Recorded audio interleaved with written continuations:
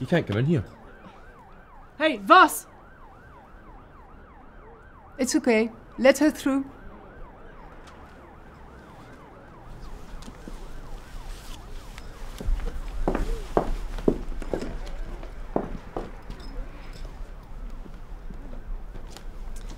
A little unexpected.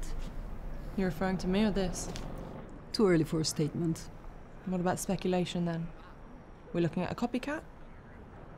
What makes you say that? It's the same MO, isn't it? Where did you hear that? Maybe the wrong person went down. Or maybe you should check your sources a little better.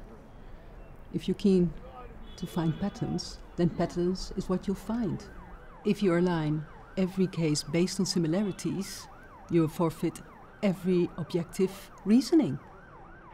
Profound. Might have to quote you on that.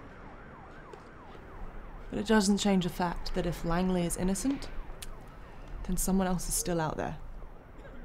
And the people have a right to know that. Well, make sure that you emphasize it's speculation when you tell them. Well, until I have your statement, what else is there? Okay. You want a statement? Here it is. Fact. Marcus Landin was tried and convicted. Fact. There was plenty of solid evidence to convict him. Fact. What we have here remains to be seen. Not exactly an exclusive, but I appreciate it. Just to be clear, I don't create the narrative. I follow it.